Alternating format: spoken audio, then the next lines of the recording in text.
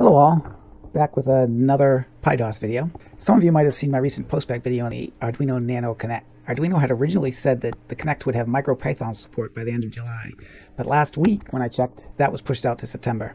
On the other hand, Adafruit's CircuitPython has had support for the Nano for at least a month now.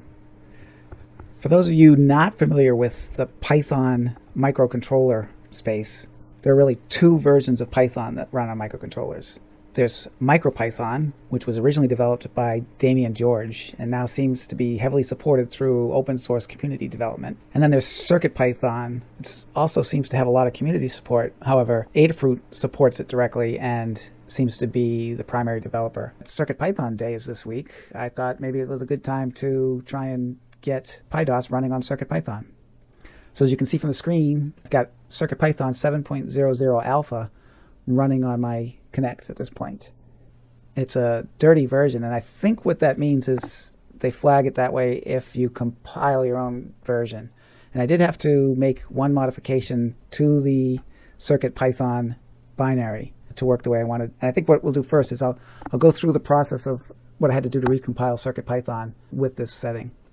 I'll put the links to Adafruit's instructions on how to recompile CircuitPython in the description. As you can see here, the first thing you do is clone their copy of CircuitPython. Now they recommend forking it, which basically means making a copy of the GitHub repository in GitHub and then working off of GitHub. I tried that, but I think it's much simpler just to make a local clone copy of the code, and we're only going to make one really minor change to it. And it's not really, it's just a parameter change. It's not making any logic change. So you do these first sections. I'm just going to copy the code here and then paste it into my terminal window. I'll speed this up. The binary on the web actually did run, and I ran PyDOS under that okay. Problem was with memory management. Memory was terrible with the default configuration. And it all came down to memory structure called the Pi stack. I don't totally understand. I don't understand much at all how memory management works in Python or Micropython. But from what I could tell, what Micropython does is keeps the stack together with the general memory. Okay, and then the next set of instructions talks about selecting the particular version that you're interested in. Now, I did try and check out the 6.3.x version rather than the latest alpha version that comes down by default, but I couldn't get the compile to work right. I tried a couple times, so I just stuck with the alpha version. That seems to be working fine. Obviously, if you know how to use GitHub and compile stuff better, you might be able to get the 6.3 version to work. Next, you have to install a number of Python code utilities using pip. Now, I've done all this. I'll go ahead and copy the text and do it, but it should come back basically and say that I've got the latest version installed. I'm completely up to date. Now, Adafruit does make a comment here that says you might get some errors indicating that you don't have the right versions. And I did get 4 or 5 versions. They were red. I just had to scroll back and see what they were. And they'll say something like the requirements is less than 7.13, in which case I would just back it down to the first value less than what they say, or if they say they need something greater, do something greater than what they say. And it was relatively easy to go back and find each of those error messages and then run the pip3 install with a specific version number identified that would satisfy the requirement. The next thing on the Adafruit website is to install pre-commit. Again, I think this is if you're using GitHub to manage your code for you. And since I just copied a local copy, I don't think I need this. I didn't install it.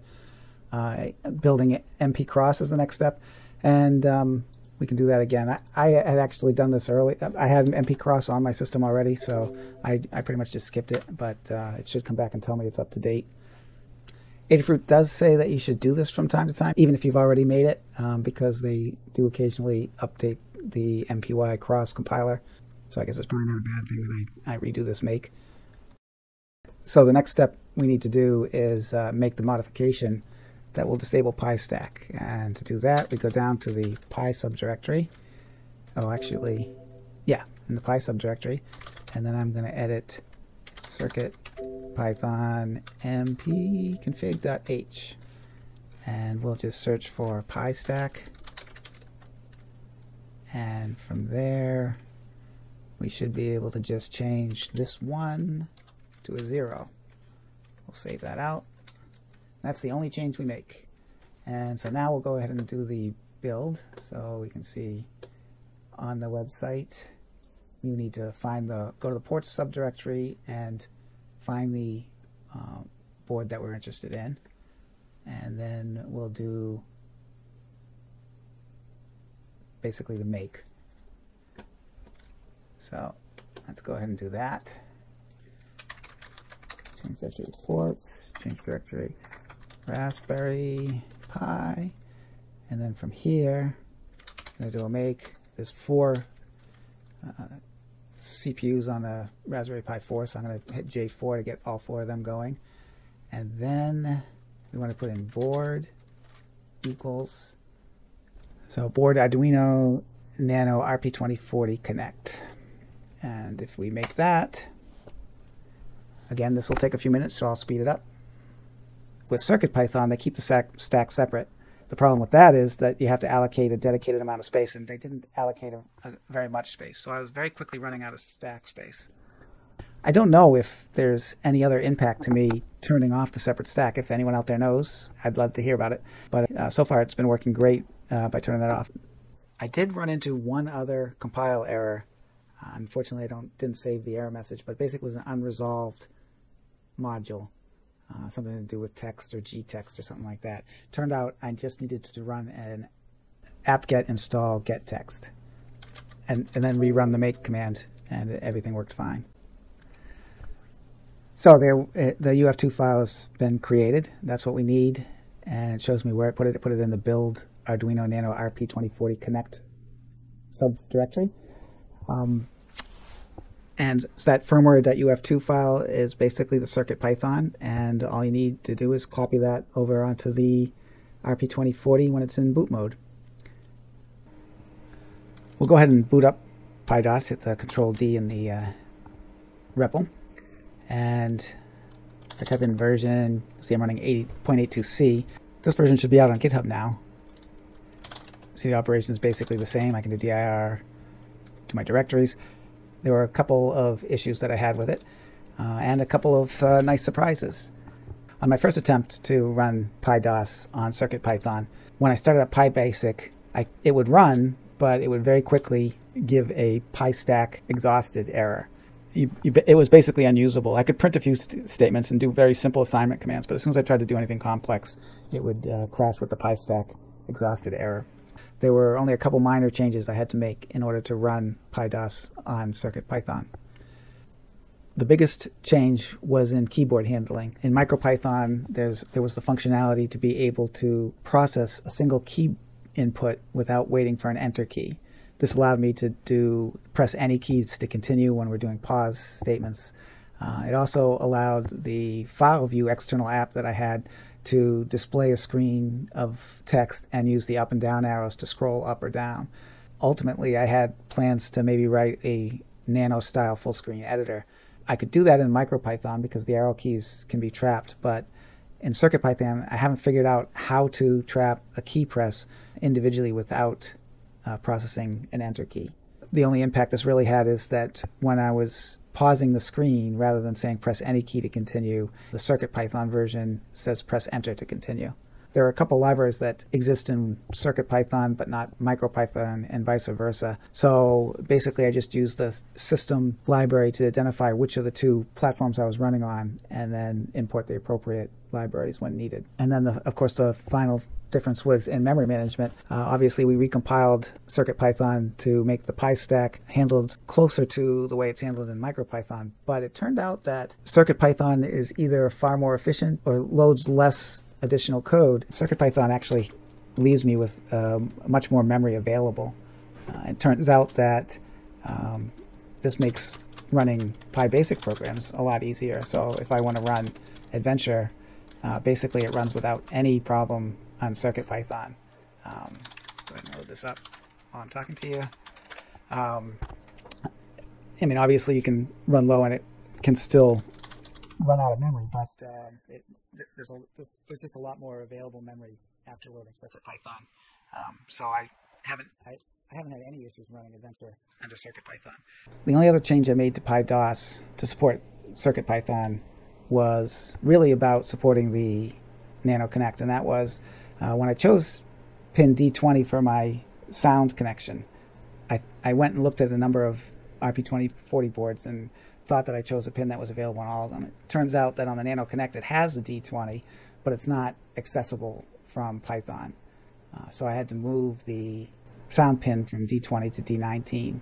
Other than that, there really weren't any other changes to PyDOS. In fact, you can do basically all the same thing. Adventure runs, like I said, Adventure actually seems to run a little bit faster, not a huge amount, but I think it's noticeable. And I think that might have to do with the additional, not having to do as much garbage collection, having the additional memory available helps speed that up. Speaking of speed, one thing I have noticed with the CircuitPython is that copying files takes much longer. So if I take a relatively large file, like we'll take adventure.base and we'll copy that just to another file.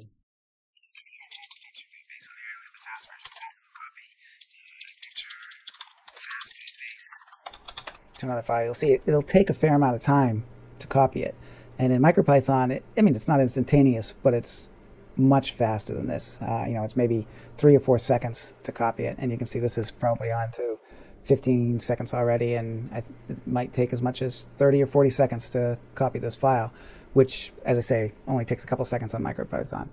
I was afraid that there something about the way CircuitPython was dealing with file I/O was going to be a major problem with me, because obviously in PyBasic, the way I managed to deal with larger basic programs was heavily using temporary files and executing code off of the flash directly rather than in memory. So I'm not loading the basic programs into RAM. I'm reading each line of code from the flash as it's being executed. So when I saw this copy taking so long, I was concerned that it would cause problems. In the original versions of PyDOS, I would read in the entire file and then display it on the screen when you did a type. Or I'd read in the entire file and then write it back out as one stream. And in order to prevent memory errors, I converted both of those operations to reading in one line at a time and displaying it. Now, if I do a type, and I'll put a pause, well, we'll type it to the screen without the pause, just so you get an idea of how fast it goes. You can see that the type obviously isn't slowed down. So reading in one line at a time isn't a problem. And PyBasic still seems to run fairly well. And so it must be in the right operation that things run much slower. And maybe that has to do with another major difference between CircuitPython and Micropython. And that is that when you connect a CircuitPython device to a host computer, a PC or a Linux box, it presents the flash space as a USB drive to the computer, so that it's very easy to transfer files. You basically just drag and drop files over to the USB drive, which is the flash of the device. Makes it very easy to transfer codes, but because the host computer has write access to it, the microcontroller software by default does not have write access to its own flash. Now, for a lot of projects, this makes absolutely no difference. If you're controlling motors or lighting up LEDs or doing most of the things that people do with microcontrollers, you don't need to write to the flash as the program's going. But in PyDOS's case, it's all about accessing the flash. The reason I originally developed it was to be able to see what was on the flash storage space and to be able to manipulate it, create subdirectories, delete files easily. So obviously I need read-write access to it. So one of the first things I did was modify the behavior of CircuitPython so that PyDOS had write access to it, and by doing so, the host computer can no longer have write access to it. So when it's in this mode, you can't drag and drop files onto the CircuitPython USB. The USB drive still shows up as a flash drive, but it only shows up as a read-only one. So it's still convenient for getting files off of it. It's just you can't update files on it. Now, the way you change that configuration is, and I have a couple of files here. One's called boot.readwrite, and so what this does is remounts the flash file system so that PyDOS has read-write access to it and the host system has read-only access to it. And then there's a boot.read-only, and you see all we're doing is changing a parameter from false to true. And read-only will reconfigure the flash so that PyDOS does not have write access to its own flash drive, but the host file can, the host machine, the machine you're connected to, can now copy and write to the presented USB drive. So having these two options here, and actually wrote a little Python script, filesystem.py, which will basically write one of those versions onto the boot.py file. So if I type in filesystem.ro, that creates the active version of boot.py with the version that'll be read-only for PyDOS. So now that I've got this running under CircuitPython, I guess the next step is going to be to dig into the Adafruit documentation and see what I can do, if anything, with the Wi-Fi functionality of this chip. That's about all for this update. Hope you enjoyed, and thanks for watching.